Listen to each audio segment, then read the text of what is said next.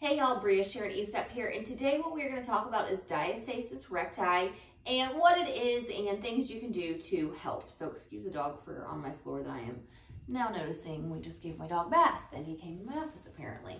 So for diastasis recti, the way to test is to see if there is a gap in between your abs. So what you're going to do is come up and see if you can get 4 fingers and how deep those 4 fingers go in the middle of your abs right above your belly button. So if you have like 4 fingers in there, you most likely have diastasis recti. So let's talk about some things we can do. So first thing I want to go over is how crunches do not help. And again, one of the reasons that crunches do not help is because most people do crunches like this. This is not targeting my abs at all. This is working my back and pulling on my neck. When I do a crunch, what I want to focus on is keeping that lower back in the ground. Same thing when we're working with diastasis recti. So what we want to do is, first exercise we're going to go over is stomach vacuums, because I want you to feel this core engagement. So we have our rectus abdominis, our oblique abdominis, and on top of that is our transverse abdominis. What we're working is trying to strengthen transverse abdominis, which is like our outer internal girdle, our outer abs that are our internal girdle. So by strengthening that up, what we're doing is really sucking everything in to tighten like an internal girdle, as well as working those pelvic floor muscles to keep everything engaged internally. So when pregnant, that's when everything stretches out and gets out of whack. So we're working to rebuild and suck all that together. So for a stomach vacuum, what you're going to do is inhale through the nose, exhale through the nose or mouth, sucking that belly button in the spine, pushing that lower back in the ground, thinking of those abs knitting together. So try and put your fingers on your abs, take a deep breath in, and exhale, and think about those abs knitting together. We're not keeping the chest popped out, that lower back's in the ground, pulling everything together. So the way that I like to do stomach vacuums is inhale and exhale, hold for 5, 4, 3, 2, 1, going for 10. So let's try it together. Inhale, sucking all of the air in the belly button, and exhaling, pulling that belly button to the spine, knitting those abs together. Hold 10, 9, 8, 7, 6, 5, 4, 3, 2, and 1. And again, you're pulling up and in from anywhere and everywhere you can. This is also great to do right before you go to the beach. So that's 1, inhale, and I'm not doing it really the best way because I'm trying to talk you through it, and it's hard to talk and hold your breath at the same time, but you guys get the picture. So again, trying to get this gap out from underneath our back. Inhale, exhale, suck that belly button to the spine. 5, 4, 3, 2, 1. Good, that's 2. Inhale and exhale. 5, 4, 3, 2, and 1. This is also called diaphragmatic breathing. Inhale and exhale. 1, 2, exhale all of the air out. 3, 4, 5, that's 4. And 1, 2, 3, 4, 5, that's 5. Hold, inhale, and exhale. 5, 4, 3, 2, 1, that's 6. This is also great for lower back pain.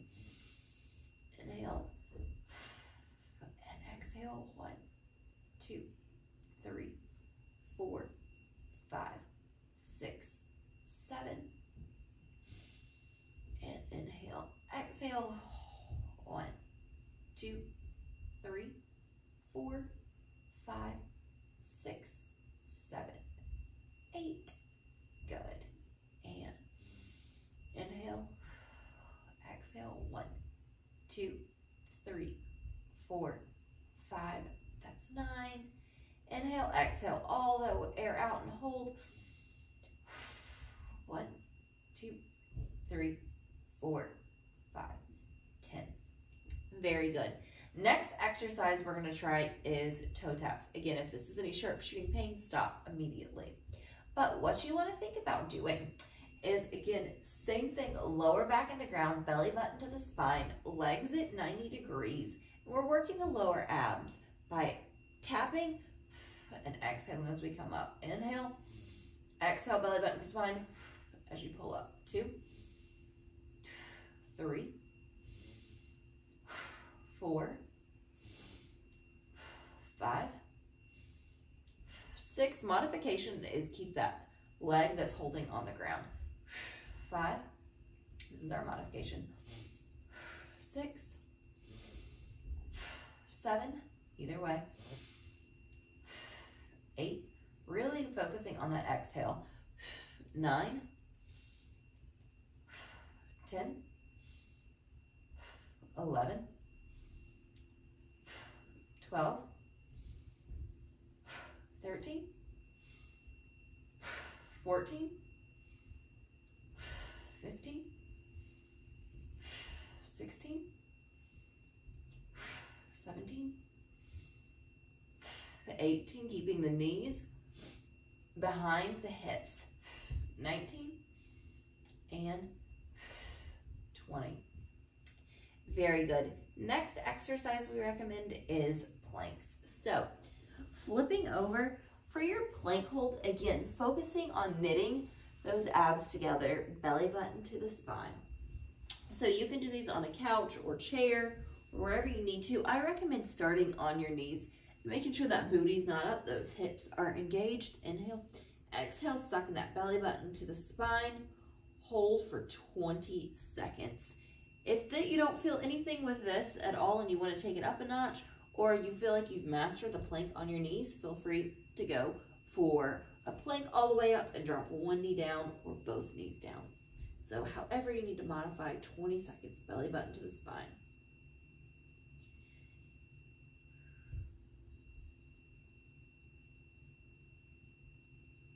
Ten, 9, 8, 7, 6, 5, 4, 3, 2, and release. Very good.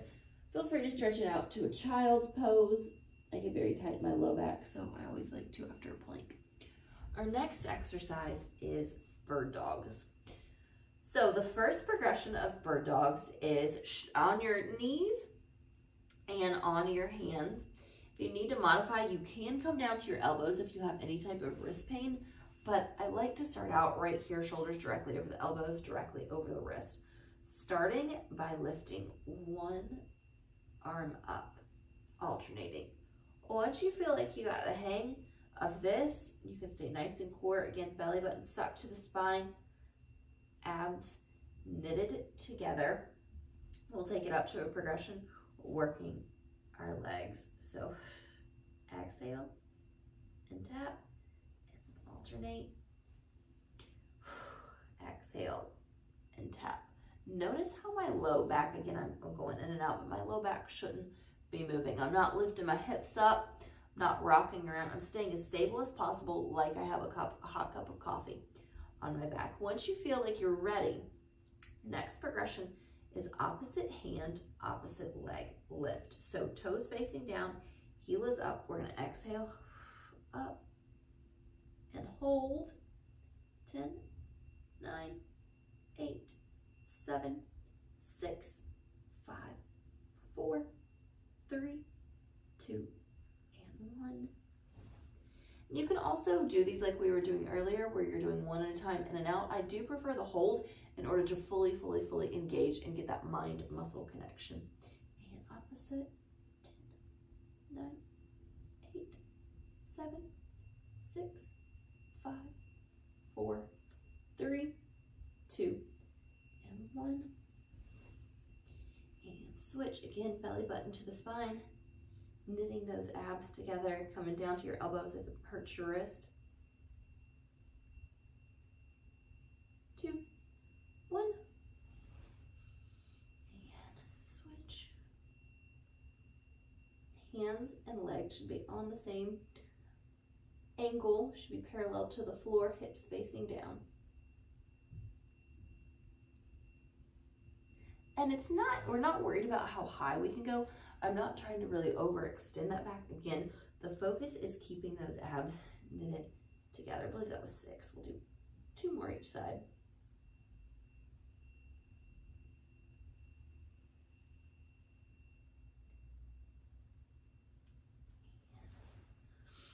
Inhale, exhale.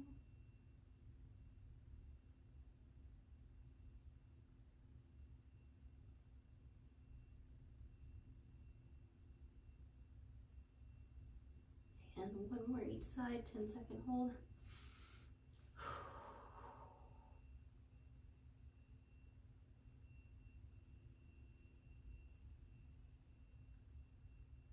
4, 3, 2, and 1.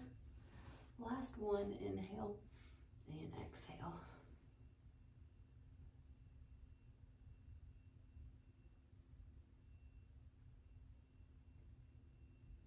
Three, 2, and 1. Awesome. Okay, hopefully that's helpful, guys. Feel free to repeat this, but you get the general idea.